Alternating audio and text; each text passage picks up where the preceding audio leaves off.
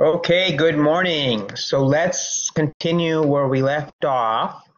So we had discussed, let me go back one slide just to the one about thalidomide. This is the drug that initiated this whole process of studying, analyzing the effects of different versions of the same drug, meaning enantiomers. In some cases, there are actually diastereomers of a drug that can also cause problems. So drugs that any substance that is going to be marketed and ingested by a human being needs to be analyzed for any ill effects of either of its possible stereoisomers. And that process is called resolution. So if the drugs are diastereomers to begin with, then they're easily separated because diastereomers have different properties. In most cases, the majority of cases, we're talking about enantiomers.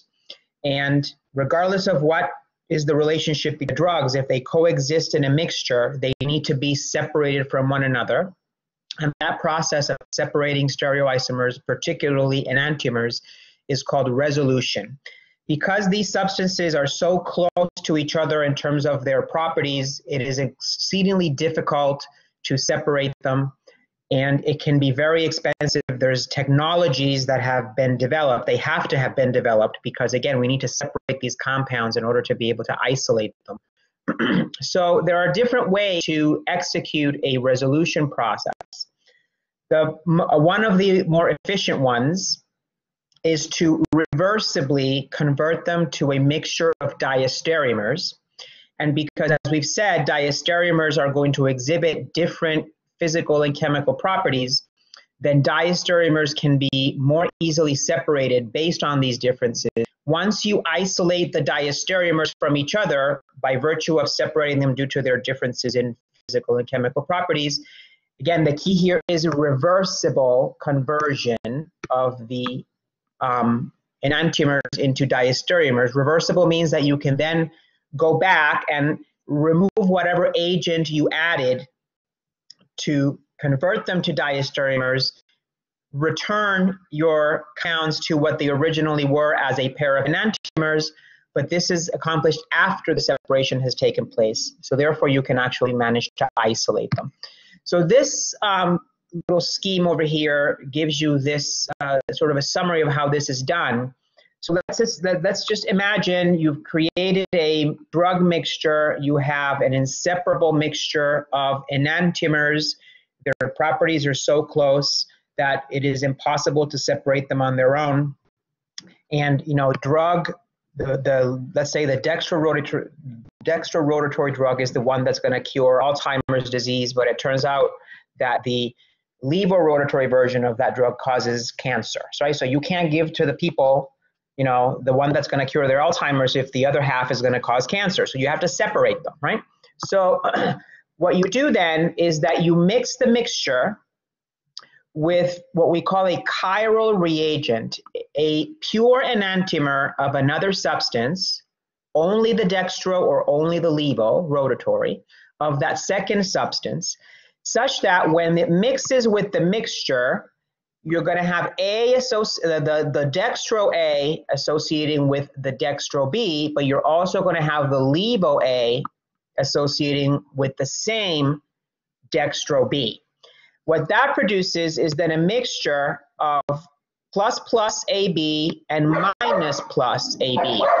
When that happens, now you have a mixture of diastereomers because you have two components. Notice they differ in one, but not both.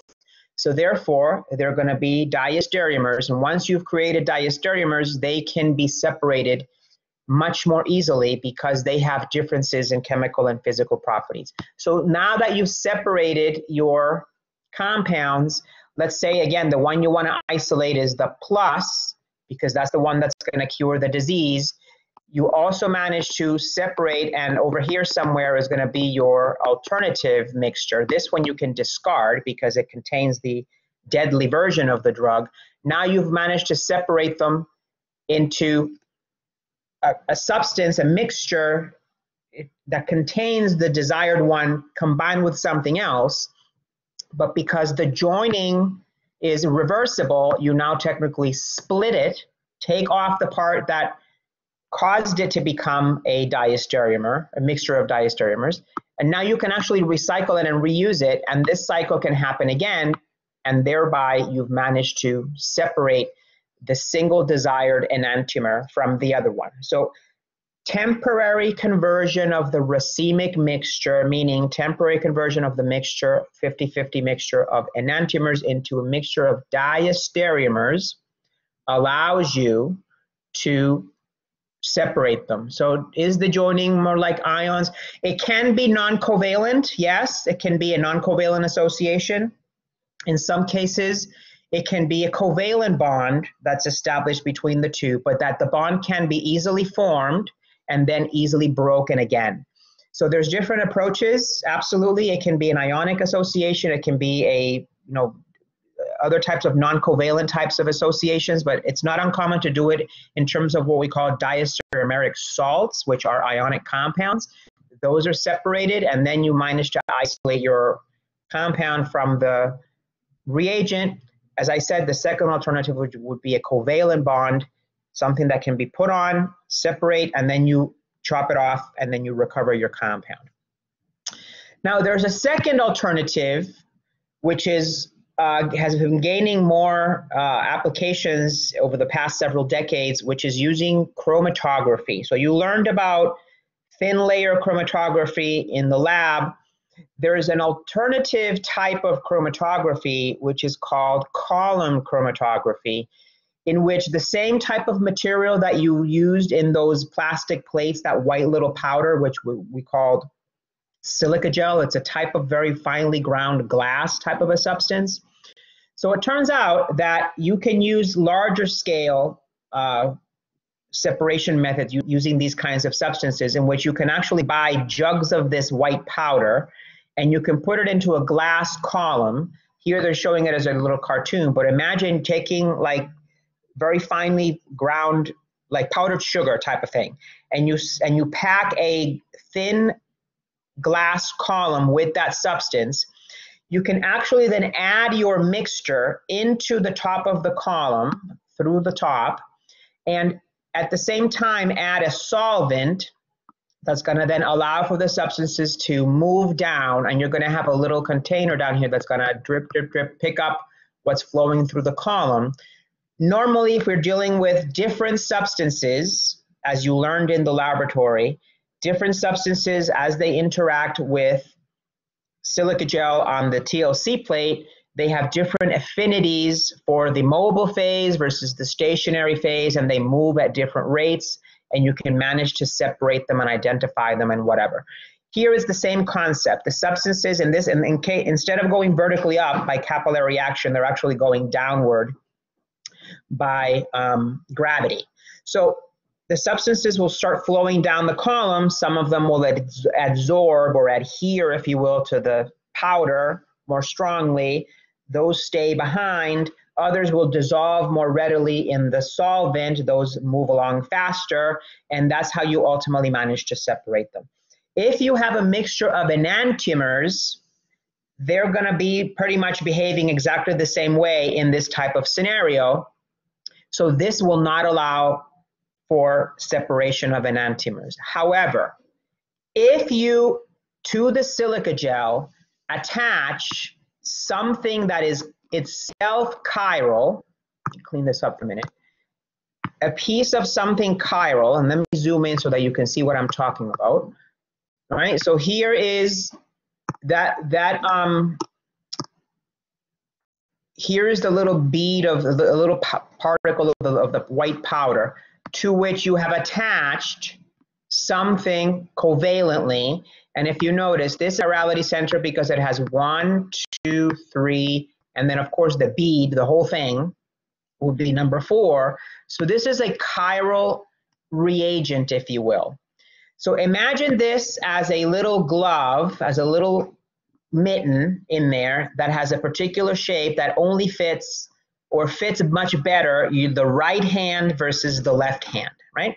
So again, this is very cartoonish, but just imagine that you add a mixture of right hands and left hands from dolls, right? Little hands, and you add them left and right, all mixed.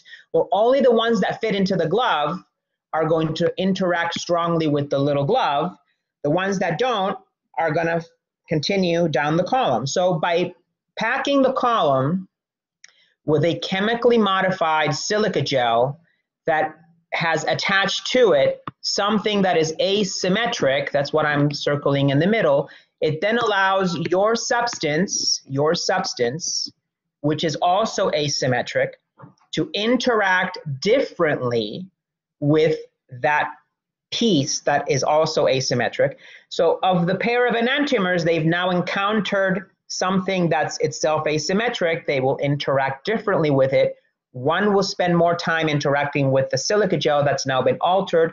The one that's not the better fit is going to continue moving down the column. And then what turns out to happen is that you can actually manage to separate the two compounds. So if you have your little container down here that's picking up what's coming out of the column, one compound will come out first, the other enantiomer is going to come out second. As it passes through here, let me change back to red so that you can see it better. As it's passing through here, you have an instrument that is shining light on it. Here's the light source, here's the detector. That ultimately generates a graph. It's all processed by a computer, and then you can observe first compound came out, second compound came out. You could have more than one compound, right? More than two compounds. But in the case of a mixture of enantiomers, you technically would have only two.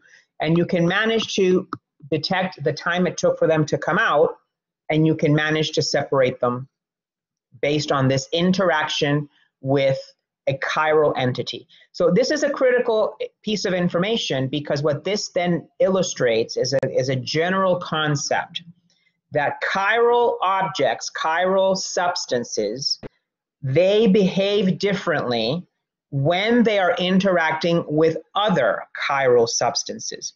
And this is the reason why the two carbones that we saw previously, one smells like caraway seeds, the other one smells like spearmint. Well, the reason is you have two asymmetric substances entering into your nostrils, interacting with your olfactory receptors, which are themselves asymmetric. Notice how the two enantiomers will interact differently with the same chiral receptor. That produces a different signal.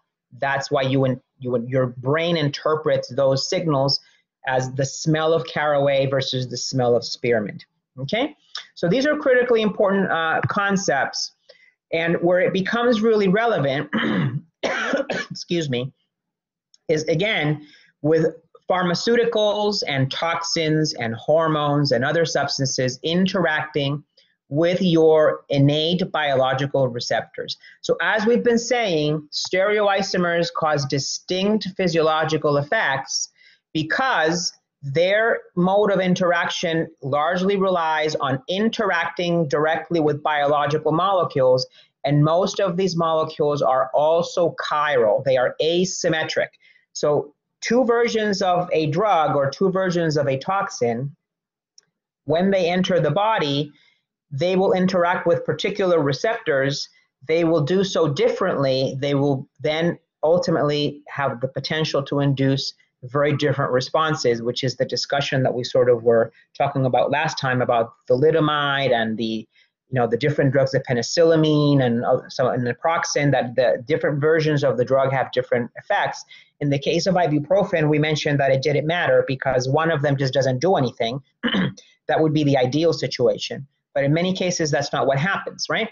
So it turns out if you look inside the human body, many drugs interact with molecules that we're going to learn a little bit later more about in more detail, that are called enzymes. Enzymes are nothing other than very large, very sophisticated biological catalysts. What they do is that they will control how and how fast chemical reactions occur in the human body. They're the controllers of everything that happens in the human body. Turns out that many disease processes are related or associated with enzymes sort of going crazy and doing things that they shouldn't be doing. So overactive enzymes, and we need to shut them down. In other cases, it's the opposite. For whatever reason, the enzyme shuts down or is not working properly. So we need an agent to bind to it to sort of activate it, right? But the most common scenario for enzymes is shutting them down. So the alternative would be a biological receptor, which is, again, a substance. It can either be on the cell membrane, it can either be floating within the cytoplasm, it can actually be in the nucleus as well. In some cases, these receptors exist in the cytoplasm, and then once they bind something, they migrate to the nucleus and they do things with your genes and turn things on or turn things off. There's all kinds of different types of biological receptors. Again, many drugs, what they do is that they are designed to be a perfect or a good fit on the pockets, on surface features of these biological molecules, and that either turns them on or turns them off or modulates their activity such that the desired pharmacological effect is observed. And the issue is that these substances, these drugs that enter the body, if there are different versions of that drug, only one of those isomers that exist for the drug are going to be the good fit. So here's an example of the surface of an enzyme or a receptor or whatever biological molecule we're trying to target with the drug. You have several, in this case two, let's say they are enantiomers. One of them is the one that makes contact with the receptor in the right spots. Let's say three spots on the receptor need to be interacted with, and one of the isomers has the asymmetric three-dimensional shape that fits, that allows its best interaction with the three spots on the receptor. So that introduces a response, right? Well, the alternative version of the drug only touches two, but it misses the third because it's the mirror image. Let's say it's the enantiomer, it's the mirror image. So now the central piece, which in the one on the left is in the right position, that fits in that third central spot that's in pink, the second one is pointing in the wrong direction. So this spot gets missed. So this does an alternative, right? Alternate response. So what can that response be? Well, it can be nothing happens. This is what happens with ibuprofen. Or it can be that it kills you. This is what happens with naproxen and with penicillamine. It can also be that it induces a different response. This is what happens with thalidomide. It causes those teratogenic responses that causes, all kinds of malformations and things of the sort, whereas the one that is the good drug, the good version, is the one that resolves the headache and the morning sickness. So it really is a result of chiral substances interacting with other chiral substances, and different substances produce different responses because of the asymmetry that they all have, and therefore their interactions will be different. Okay? All right, so that's pretty much all that we wanted to discuss about stereochemistry. So we now are officially beginning chapter 10 in your textbook. So all of this discussion that we've had regarding stereochemical concepts are contained in that packet. I think it was about 14 pages that is posted on Blackboard. And of course, you have the slides in this same slide packet. Now we are moving on to chapter 10 from the Raymond textbook. So I've already alluded to some of these things, and in fact, some of the concepts that are going to come up in this discussion we've already talked about when we were talking about stereochemistry. We introduced them. We're going to expand on them and recap and review them as we go through this initial discussion.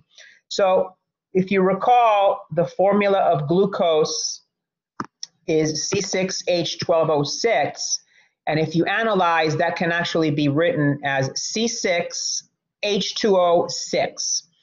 So this is where the name carbohydrate came from. Carbo referring to carbon, hydrate referring to water. So hydrate of carbon, suggesting that these compounds contain carbon with water molecules somehow incorporated into the carbon structure.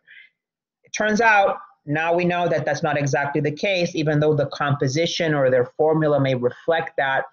They're actually more complex than just carbon associated with water molecules. So that name, however, it's historical, it has persisted, and it's a perfectly acceptable way to describe these compounds. So carbohydrates are also known as sugars, and this is common terminology. So in terms of structurally what these compounds are, somebody was asking a question, sorry. Oh, I already answered that question. All right, sorry about that. What structurally these compounds are, they contain either an aldehyde or a ketone with multiple alcohol structures. Polyhydroxy means multiple hydroxy groups, i.e. OH groups, which in the context of organic structures is an alcohol, right? So multiple alcohols sort of dispersed throughout a skeleton of a structure whose primary functional group is either an aldehyde or a ketone.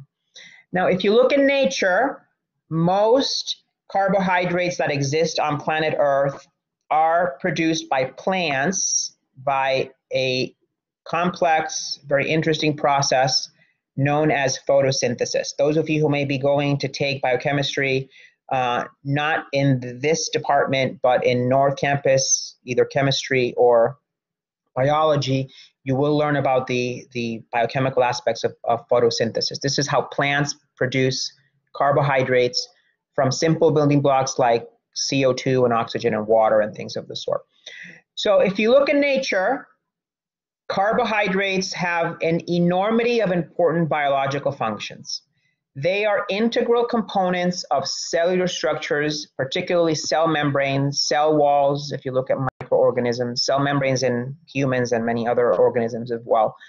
Turns out the main skeleton of all of your genetic material, RNA and DNA, and of course that of any other organism that carries either RNA or DNA, viruses and other types of microbes, the main structural framework of all of that is actually largely composed of sugars, carbohydrates. We're going to learn about the structures of these compounds a little bit later on.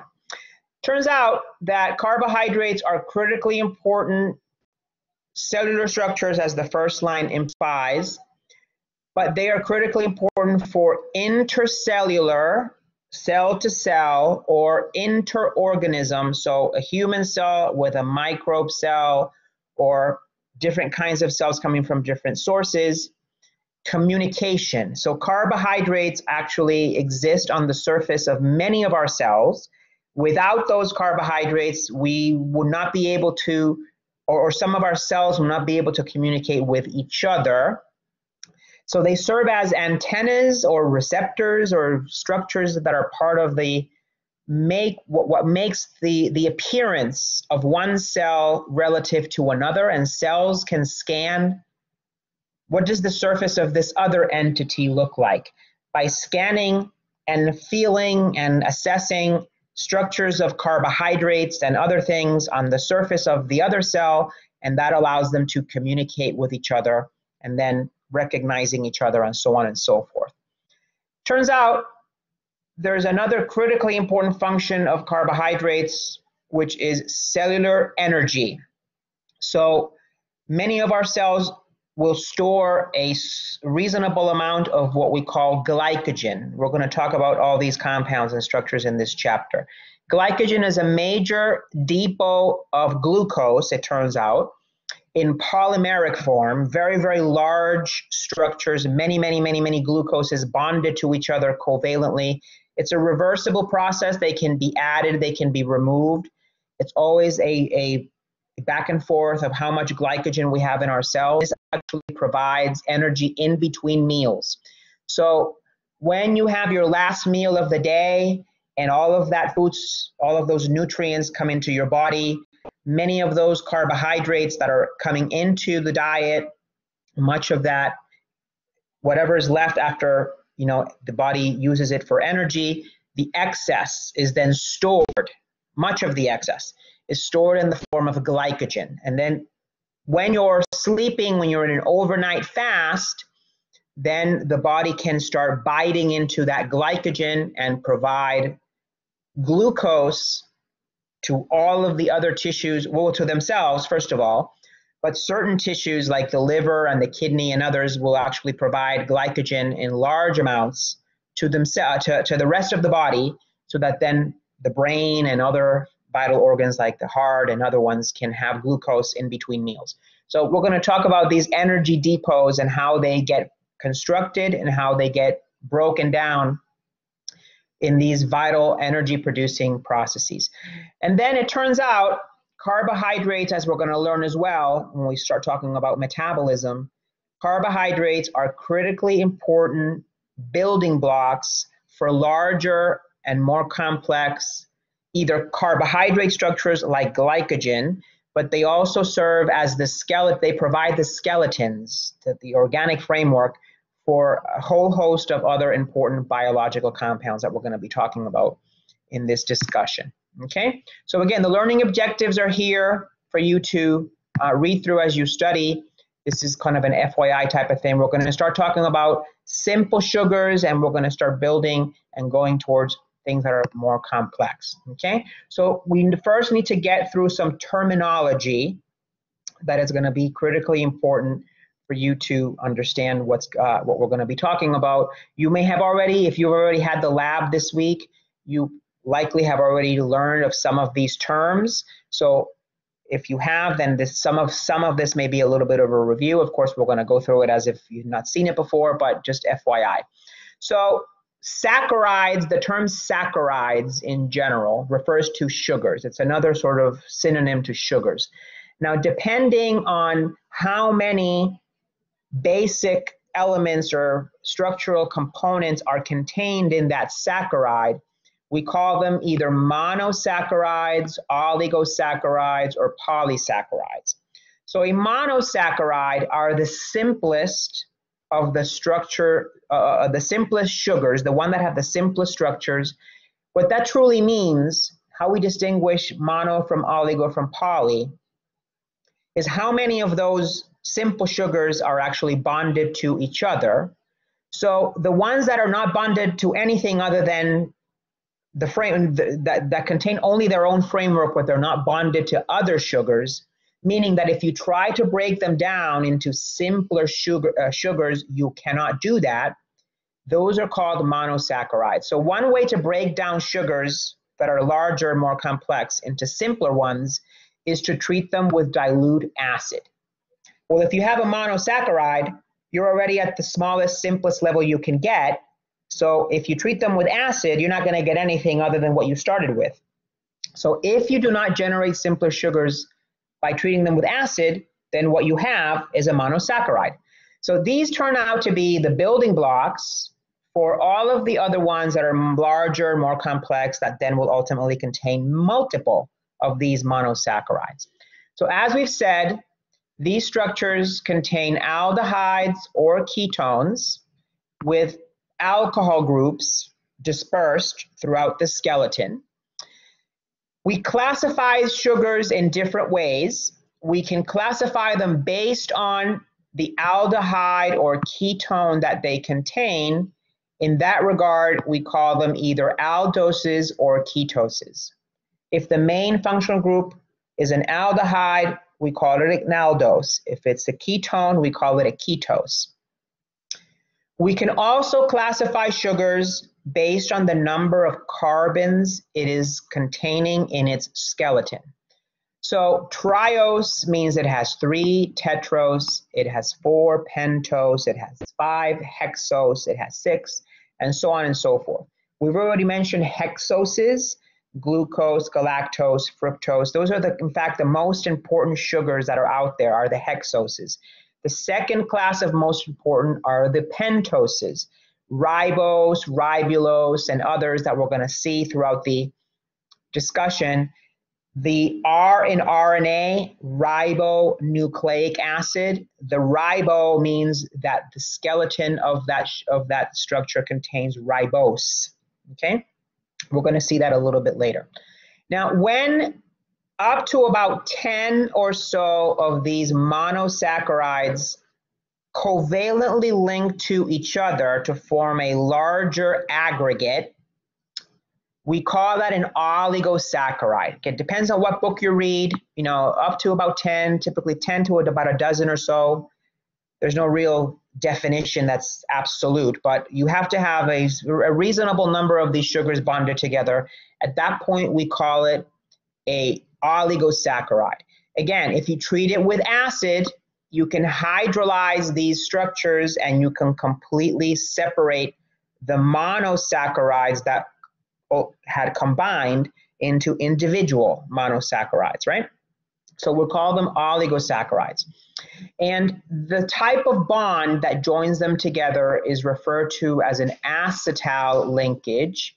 We saw in the previous discussion on stereochemistry what was a hemiacetal, which is the structure that the functional group that forms when a single monosaccharide closes on itself to form a ring structure. Or if you remember the analogy that I made, if your hand grabs your foot, right, and you form a ring structure with yourself, in the case of a sugar, one of the alcohols wraps around and forms a bond with the aldehyde or ketone, and that latches on and closes the ring.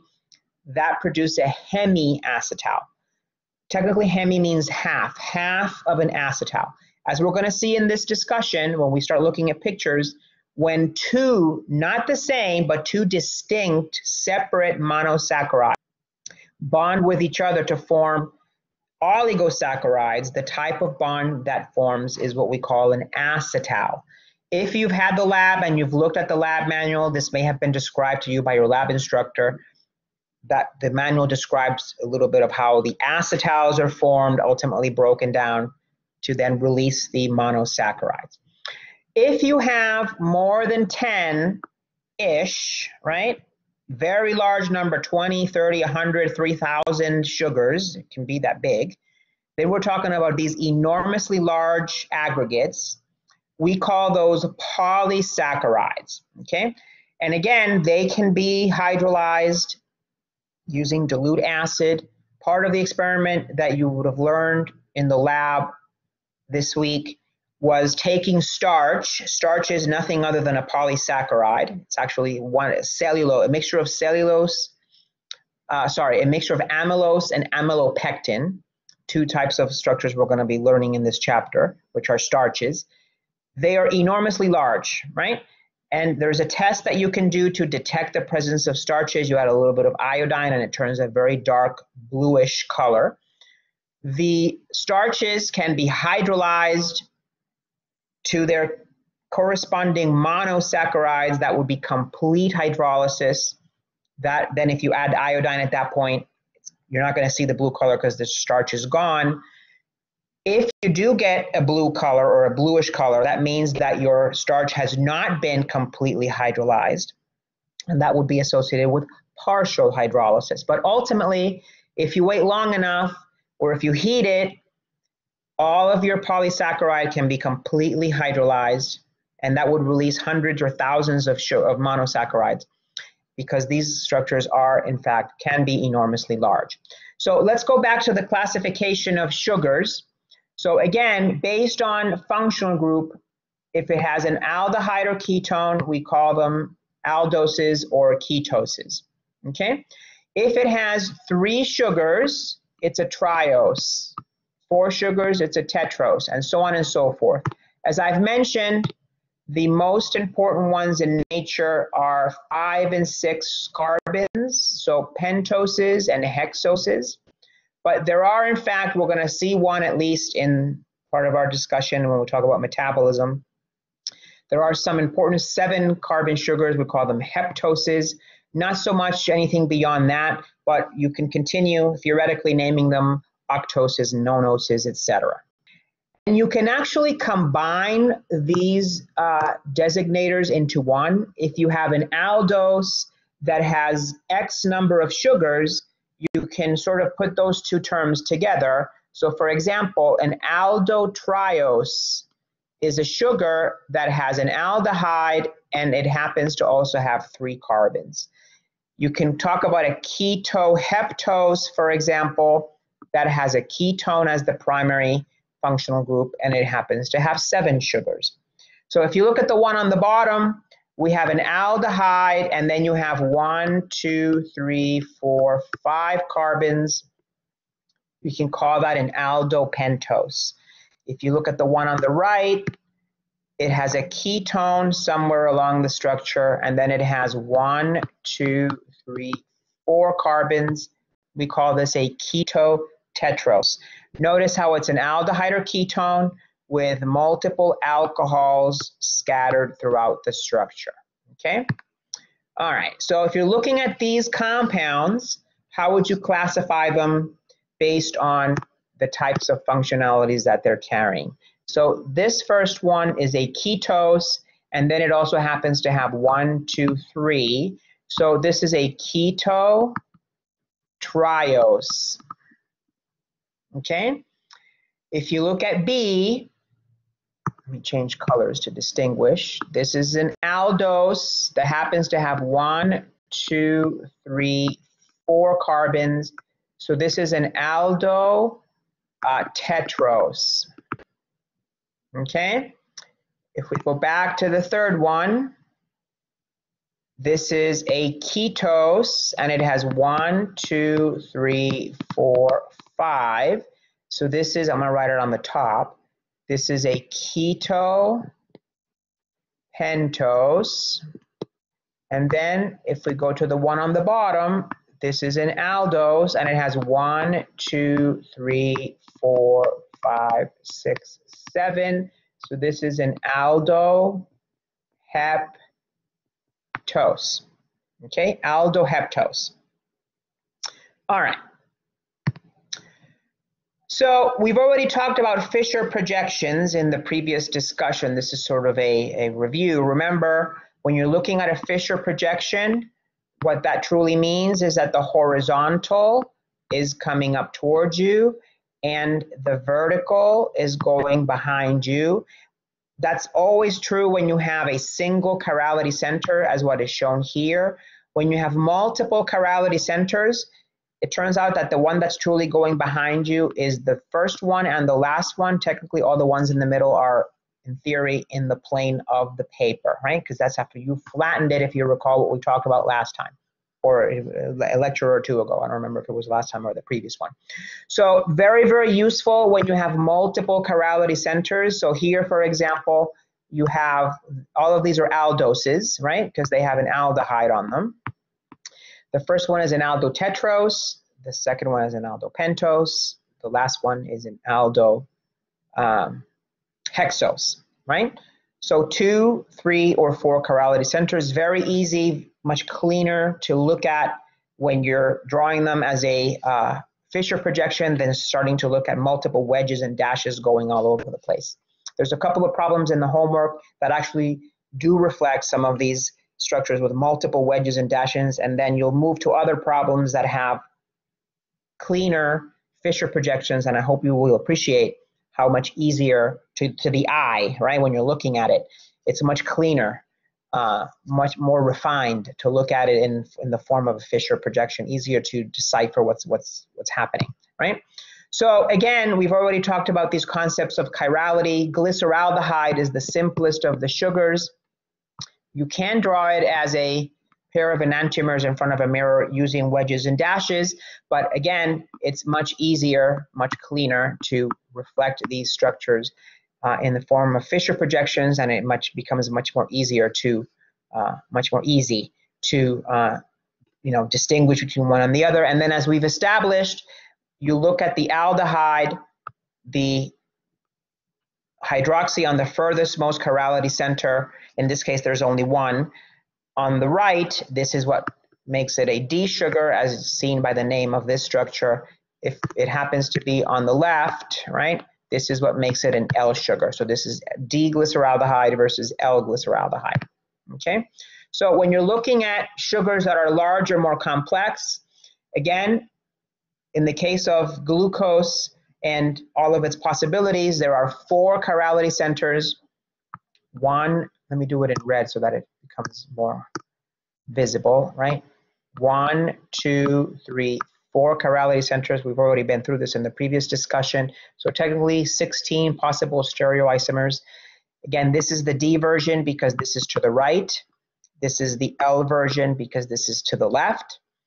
And glucose is shown here in the form of D-glucose. Notice how the enantiomer, everything is flipped as we've discussed. What is right on one side is to the left on the other, and vice versa. Everything is completely flipped. So that's why the one right there is L-glucose.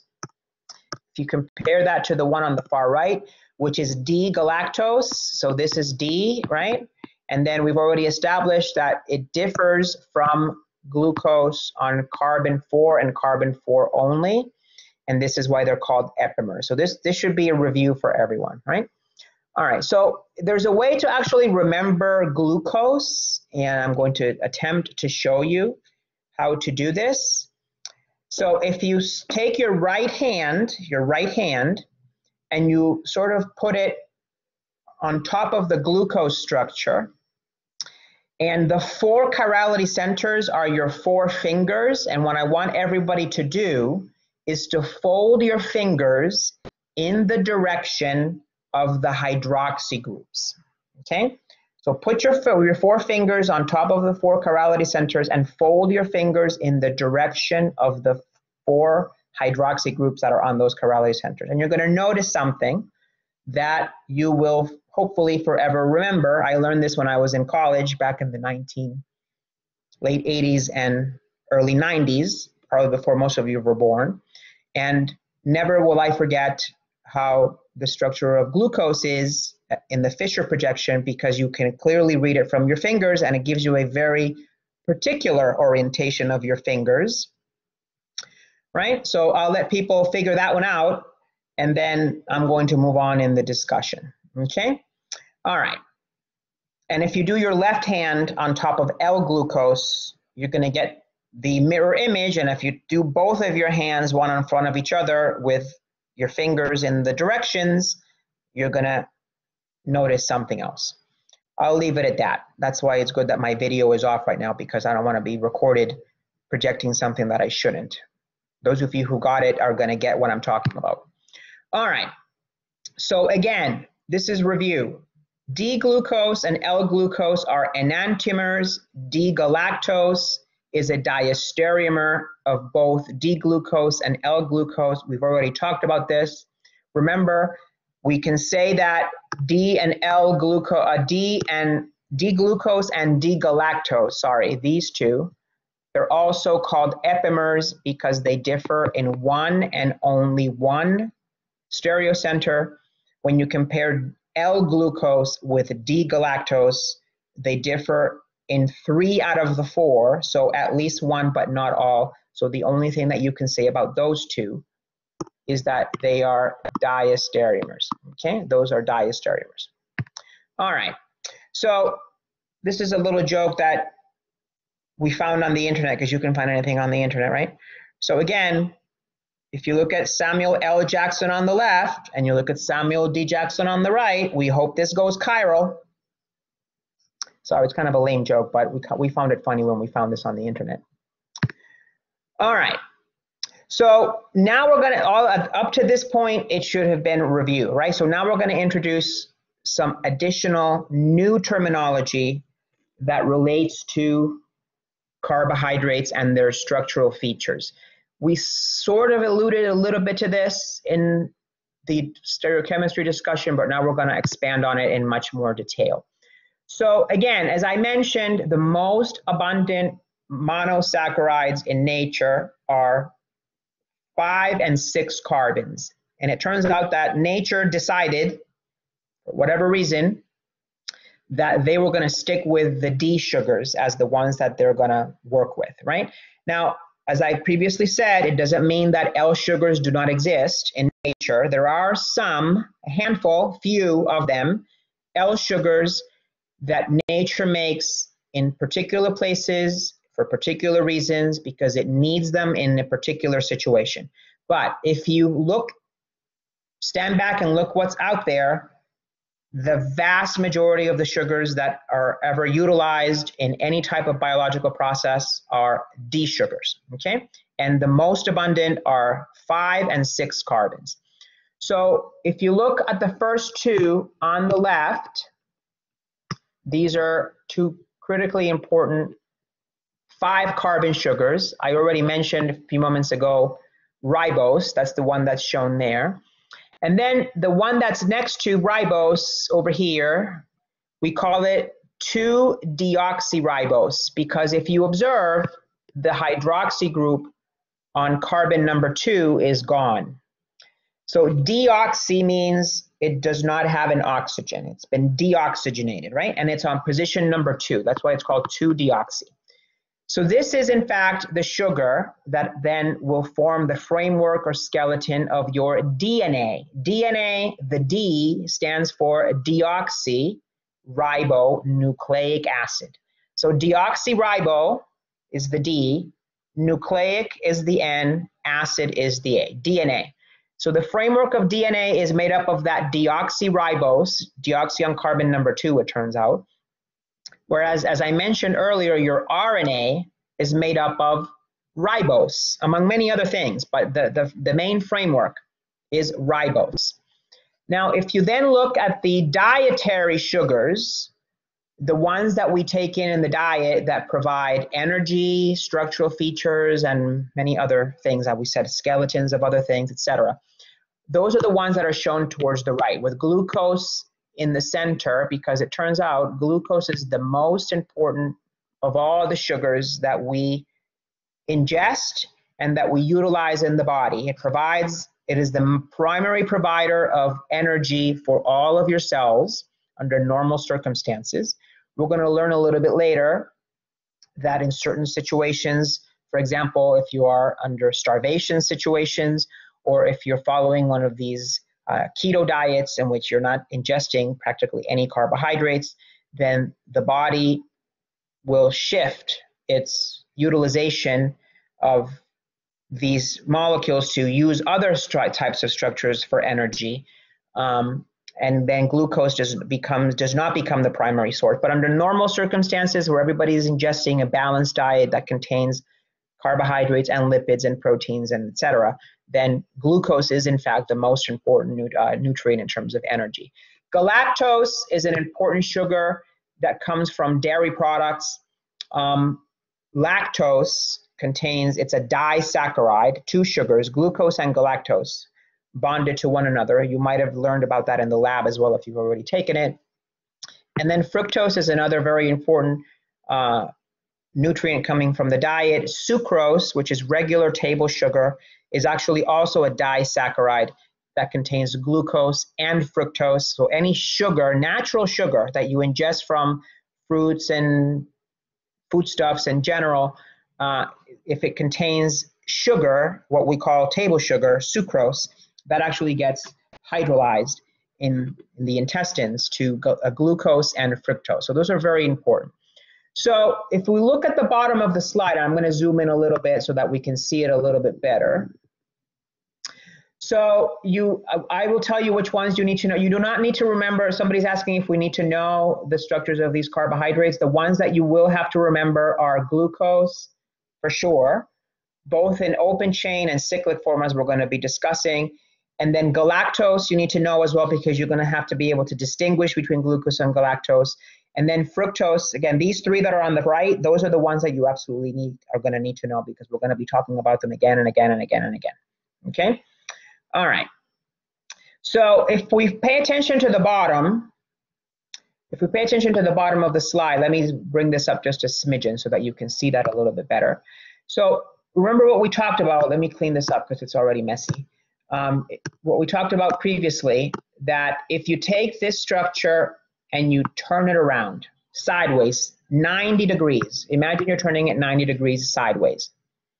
And then you bend it sort of back towards away from you, picking up the hydroxy of the carbon that's furthest from the aldehyde, and pick up the aldehyde and fold the structure backwards sort of toward itself.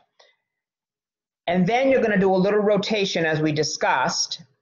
You're going to get to this type of structure right here, right? So if you notice, we talked about this already, anything that's to the right, as you turn it sideways 90 degrees, is going to be pointing downward, right?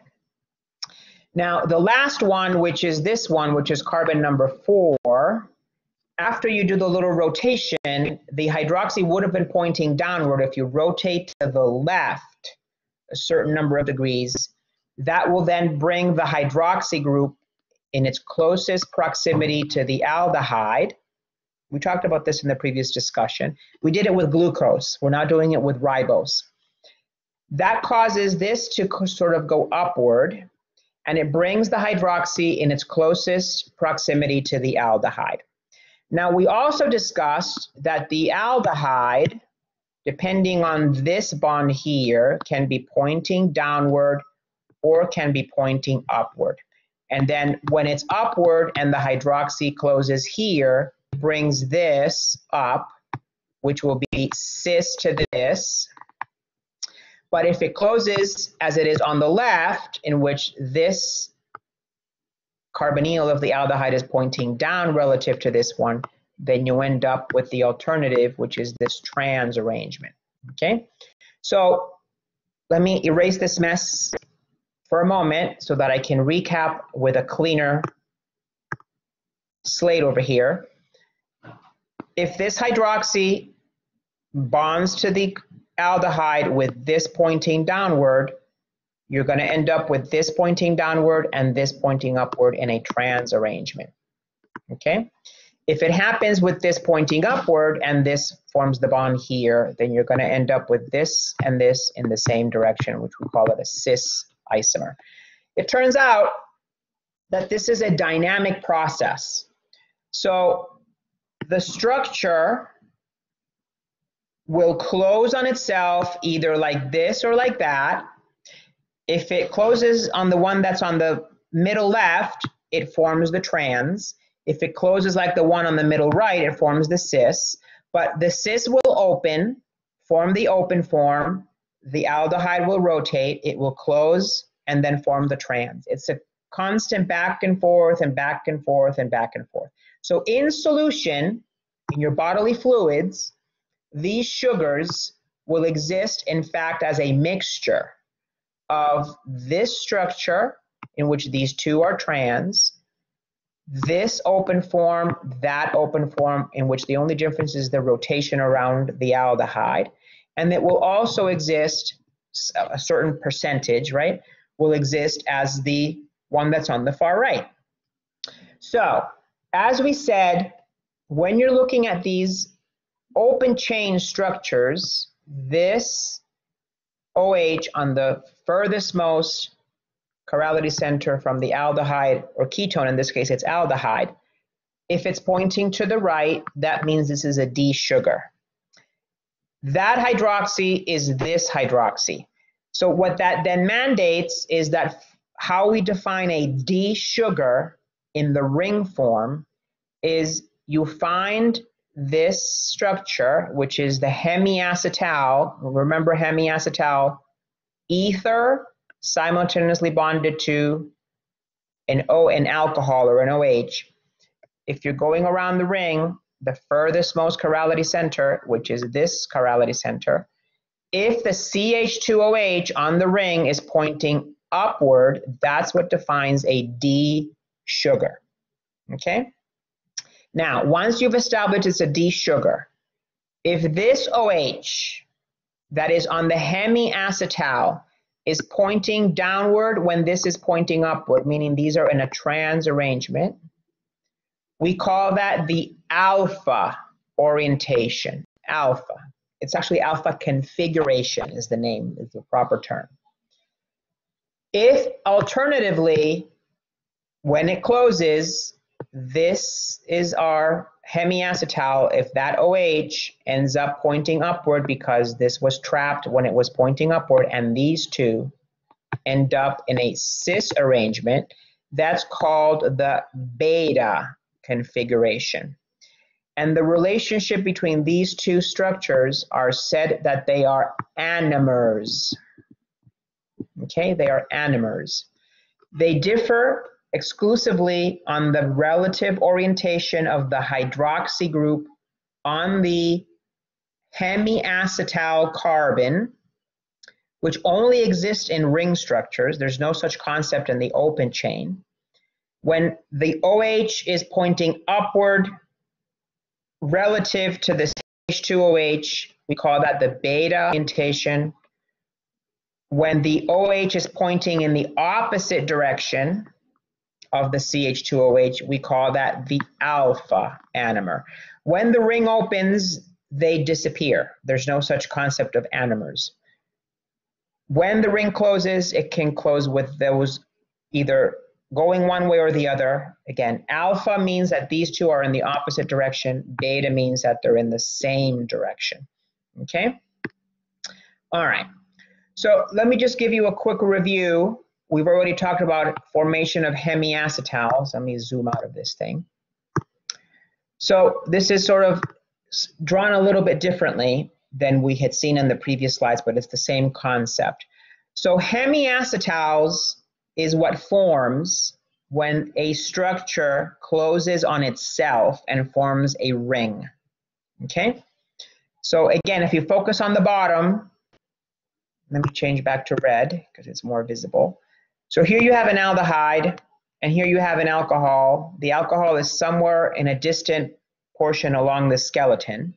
This one's technically not a sugar, it's just a random compound that happens to have an alcohol and an aldehyde in the same skeleton.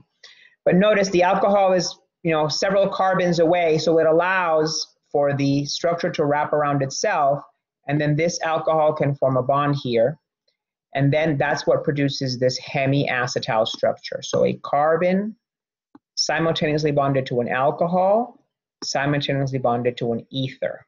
Okay, so hemiacetals result when a carbonyl of an aldehyde or ketone reacts with an alcohol, and they react with each other. The alcohol forms a bond with the carbonyl.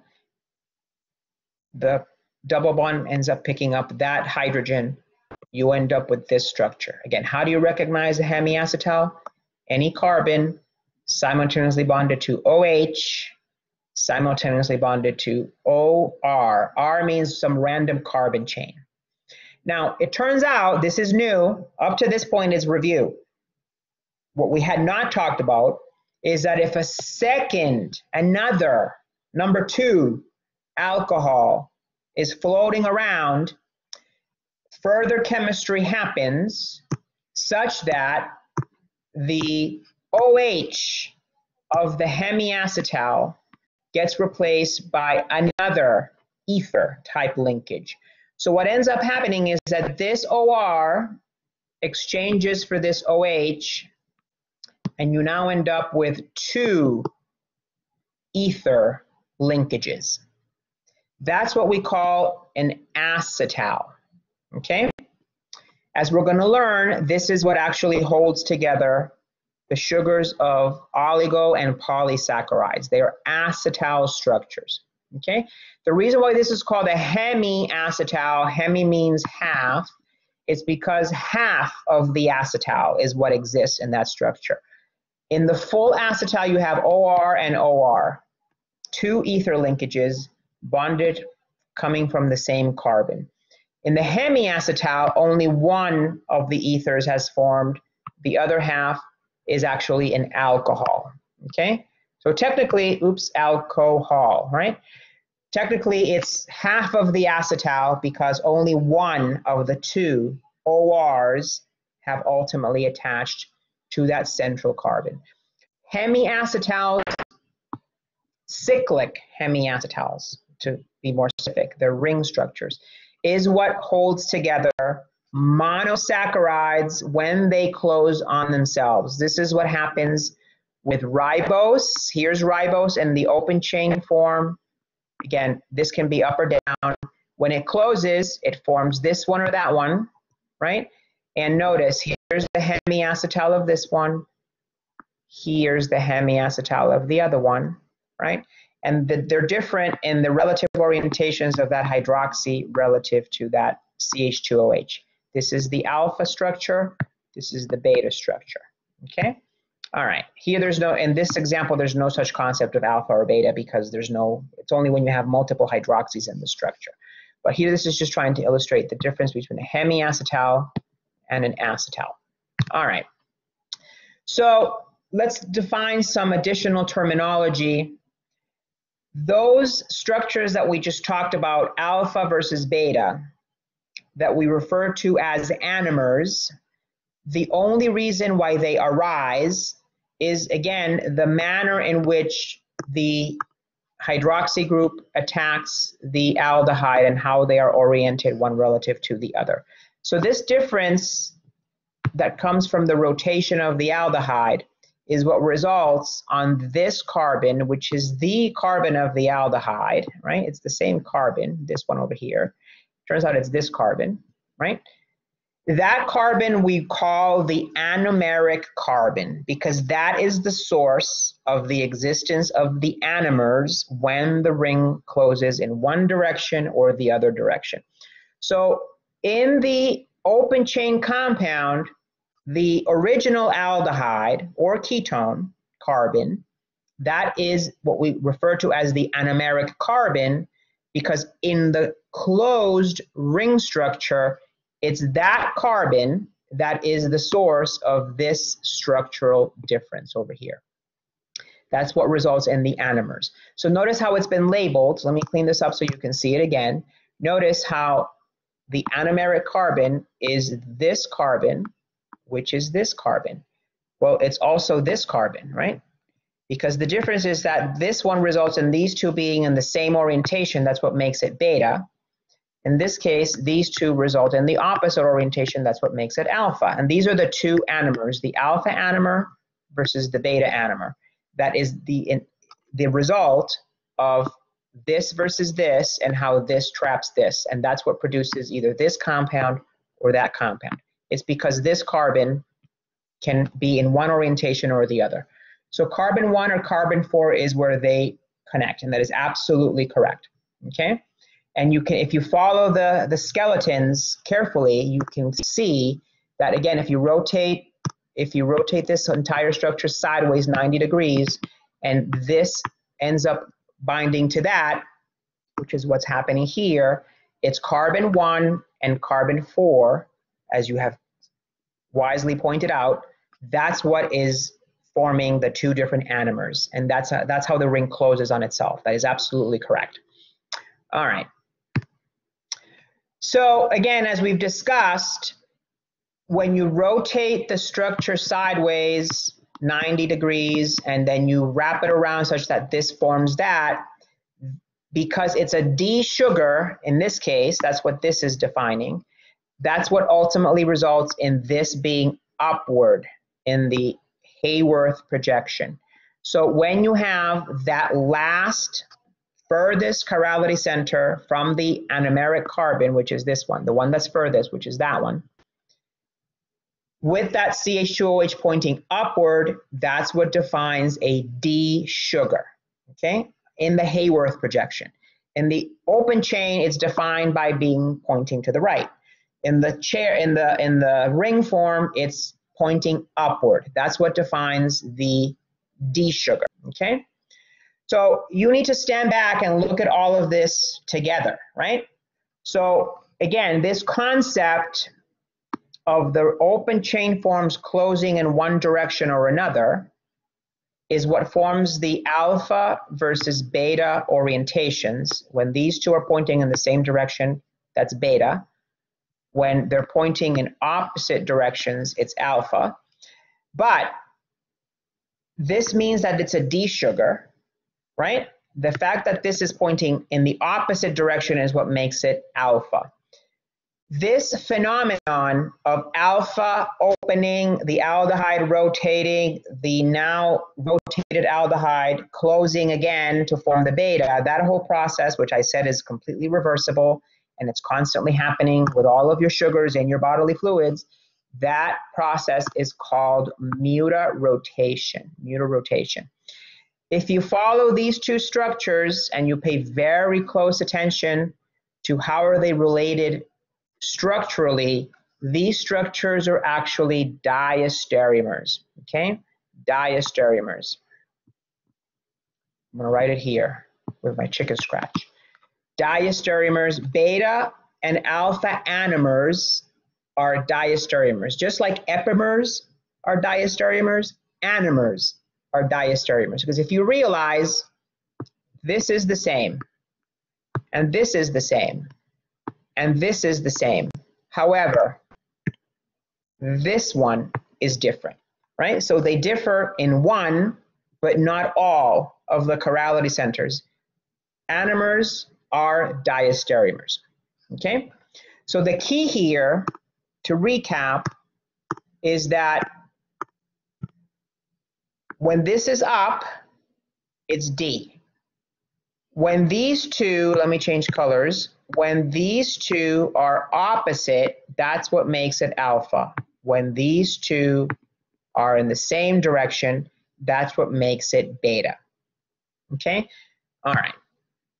So this is going to come back again and again and again. So if it's feeling overwhelmed with all this information, it's going to come back again and again and again. But that being said, it's going to require you to go to your textbook and to those pages that we talked about in the stereochemistry section and take the time to go through those structures, what's pointing up, what's pointing down, what's to the left, what's to the right, because these are going to be important concepts to remember as we go through these discussions.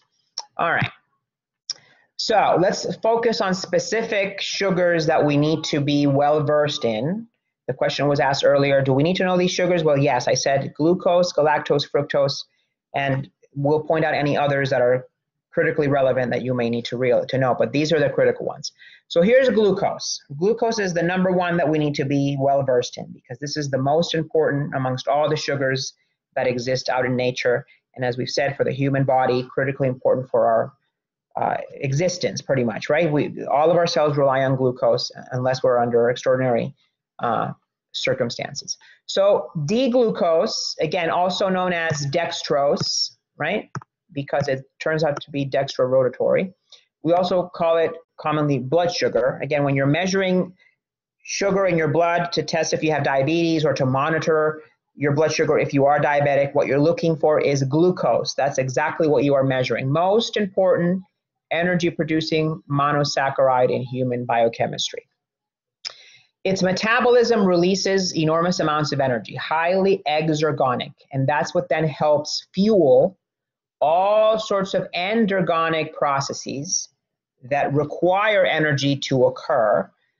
And as we discuss, and we're going to come back to when we talk about metabolism, coupled reactions are those that one of them releases energy, the other one requires energy. Well, by putting them together, the one releases energy, then provides the fuel, i.e. the energy that the other one needs to go forward. So this is what one of the major roles of glucose. You take in starches and other carbohydrates from the diet, they get chopped down to primarily glucose. That glucose enters the circulation, and that glucose then serves to fuel all of those metabolic pathways and energy needs of the cell. It provides the energy as it gets metabolized to then drive a whole host of different processes that are life-sustaining, that require energy. Okay, we're going to talk about all this, so just kind of anticipating what's coming. As I've said, glucose is also an essential building block for all kinds of different saccharides and then all kinds of other important biomolecules. So as I mentioned already, we're going to see more of this. It combines with galactose to give you lactose, which is milk sugar, if you will. It combines with fructose, right, to give you table sugar, i.e. sucrose. And then, as I mentioned, it combines with itself to form glycogen. This is in animals. And starches that come from plants, right, is pretty much pure glucose in polymeric form. This is digestible starch. And then we also have cellulose, which comes from the diet. This is what we call fiber. It's non-digestible. So many plant products contain dietary fiber, which is a polymer of glucose, much like starch, but the attachment, the way in which the sugars are attached to each other is what makes it non-digestible, as we're going to discuss, okay? So here's, oh, let me go back for a second because I didn't stress these concepts in the structures that are there, right? So again, If you realize what I was talking about earlier with the fingers, right? Right, left, right, right. This is D-glucose. And what that translates to is down, up, down, right? The fact that this is up is what makes it D. Here, because this is up, meaning the same direction as this, that's what makes it beta. So let me clarify. Beta doesn't mean that the hydroxy is up. What it means is that it's the same direction as the CH2OH. I'll say that again. Beta does not mean the hydroxy is up. It means that it's in the same direction as the CH2OH, because it turns out, if you've been following, we haven't even mentioned this at any point, but if you follow things, if you're paying attention, the L-glucose would mandate that all of these, let me clean this up. In the L version of the glucose, this one, this one, that one, and that one, the 4 chirality centers right here, they're in an opposite orientation. So L-glucose has this pointing downward, this one pointing upward, this one pointing downward, and that one pointing upward. Okay, it's not shown here on the slide anywhere, but I'm just giving you a heads up. We're going to see it a little bit later. In order for it to be beta L-glucose, this would be pointing down. This would have to be pointing down as well, because it has to go in the same direction as the CH2OH. That's what defines beta. Beta, yes, beta. All right, we'll come back to it. Let me point out the one on the bottom. Again, down, up, down is glucose. This pointing upward is D-glucose. These two in the opposite orientation is what makes it the alpha version of the sugar. Here's galactose. We've already established it is different from glucose on carbon number 4, right? So C4 epimer of glucose. We've already talked about this. When you ingest any type of milk product, cheese, milk itself, cream, whatever it is, it comes with lactose, which is the primary sugar contained in all dairy products. Turns out lactose is a disaccharide, 2 sugars bonded together via an acetal linkage, as we're going to see in more detail. When you ingest that compound, it gets hydrolyzed into glucose and galactose. So half of lactose is galactose, it turns out. Now, as we're going to learn, for galactose to be metabolized, galactose itself is useless to the body. The body must convert it to a glucose derivative. Otherwise, it cannot do anything with it. So we're going to talk in more detail a little bit later. There are genetic diseases associated with a deficiency of the enzyme that's responsible for the conversion of galactose into glucose and its derivative, which is what ultimately gets converted to. If you don't have that enzyme, or the enzyme is wrong or deficient or it's not working right, then the galactose starts to accumulate. If it's a genetic disorder, it starts from day 1, meaning from the moment the embryo is formed, as the embryo develops. Now, of course, when the embryo is in the body of the mom can take away that galactose and metabolize it and get rid of it if it's just an issue with the baby itself. So it's not an issue, it's not much of an issue. Once the baby is born, it's on its own, it's no longer connected to the mother's circulation, then that galactose can start to accumulate because the body cannot convert it into glucose. That condition is called galactosemia. Galactose on its own, because it starts to accumulate and the body can't do anything with it, is highly toxic.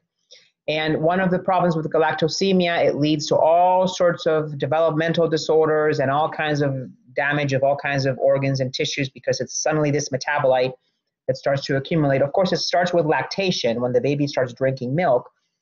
It can actually be identified while the baby's still in utero. One of the tests for amniocentesis is testing for galactosemia, and then when the baby's born, we know that the baby cannot have milk. It's a difficult disease to manage. The baby cannot have any type of milk product for the rest of their lives. They can't do that because it's going to cause problems. Okay, so again, structurally speaking, looking really, we have about another minute left. D-galactose, that's what this means. Notice, this means right, left, which is down, up, right? Up. This is galactose. If you pay close attention, this here is the alpha version because these are opposite. This is the beta version because these are in the same direction. All right, it's now 12:15. So this concludes today's lecture. We will then continue. I believe the next slide is on fructose. We'll continue with this discussion on carbohydrates next Tuesday. Everybody have a great weekend. Please stay safe, and we'll talk to you next week.